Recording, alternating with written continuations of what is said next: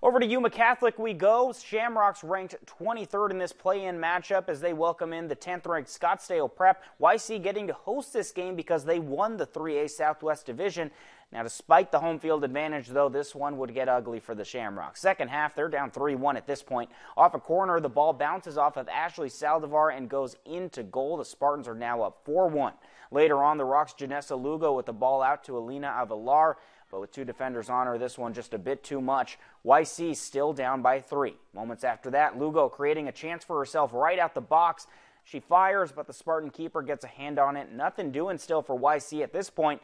They need a miracle. You know what? The Rocks are still hoping for that miracle. Lugo sending the ball in off the corner. Alicia Hernandez tries for the header, but it's wide left. YC would struggle the rest of the way. They'd go on to give up 2 more goals as they lose this one 6-1. 3 more goals. Unfortunately, the Lady Shamrock season coming to an end tonight.